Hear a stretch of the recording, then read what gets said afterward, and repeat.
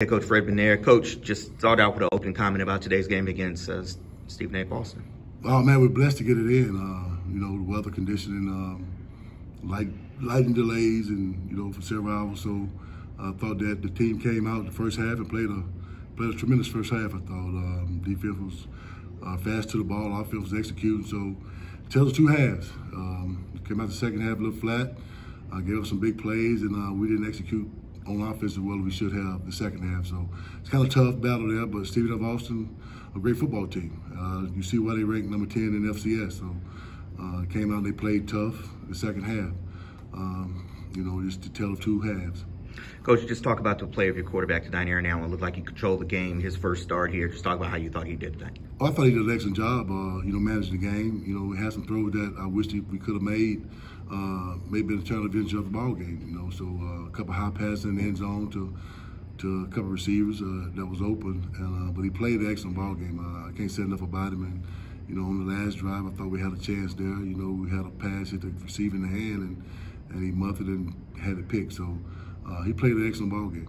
Coach, your defense tonight was absolutely fantastic through first half. Second half, they hit you for a couple of big plays, but again, Coach, defense was outstanding tonight. Just talk about the play of Cherylus and Kinsler and just some of the others that really stepped up big tonight. Those guys that we thought were going to make the plays made the plays. Cherylus did a great job at the linebacker position. KJ did a great job at the safety position. He's a hitter.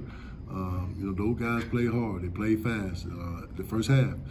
Come out the second half a little flat. They gave us some big plays in the second half that we wish we could have back. Make them work for a drive. Make them work for it. Just don't give up the big one.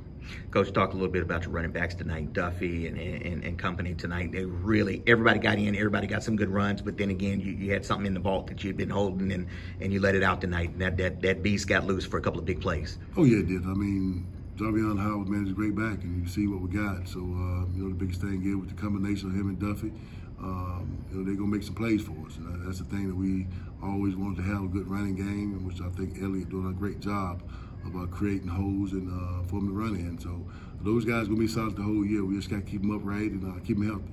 Fast tempo offense looked like it really kind of got to the Lumberjacks a little bit. Coach, just talk about what it meant to be able to do that tonight and frustrate the number 10 team in the country. And Coach, it looks like you're probably going to frustrate a lot of teams with the pace of that offense and the way it was run to perfection. That's the thing that we strive on the whole camp. Even during the summer, in July, we based everything off fast tempo. FAF, fast as. And, those guys played an excellent game, man. And the tempo of offense really got to them in the first half. The thing was we can't get 3 and out and can't get behind the chain like we did the second half. I think getting behind the chain kind of made us a little different.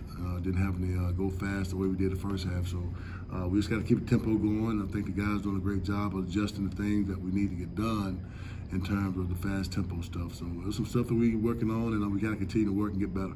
Coach, a 4-hour delay, technically 3.5 hours from kickoff, but delay started about 5:13 p.m. What did you guys do during that time to kind of stay focused, keep the guys mentally prepared, and then come out the way you did in that game and just really play a great game tonight? How were you able to keep the guys focused and your staff too? The biggest thing is that's something we're talking about. Adversity comes, and it hit tonight. He hit us before the game, and it hit us during the course of the game. So just made the adjustment. The guys were loose in the locker room, and kind of let them be free, listen to music, and lay back. And had snacks in the locker room for them, and they got fueled up. So a lot of chocolate do that to you. So those guys kept it going, and just able to come out the first half and execute. The staff is we just laid back. We just make sure that we making sure those guys are right when they go out. So did a great job. Making an adjustment to the delay. Coach, you put this one behind you real quickly, but you got to take some positives from tonight, no matter what, though. Yes. That's the biggest thing. That's what I talked to him about during the course of the post-game speech. It's a lot of good stuff. Let's take the positive from it. Let's learn from it. But at the same time, you got to take criticism. You got to be able to have tough skin because there are some plays that we could have made, and it's their fault.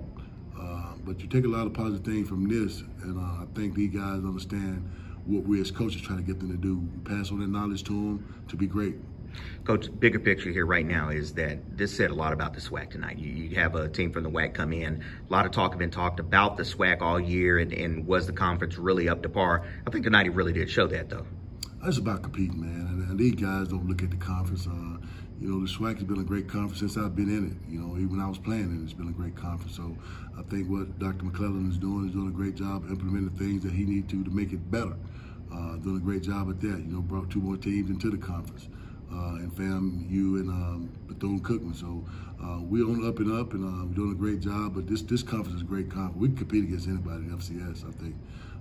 You know, some of the big boys. So we're excited about what we're doing.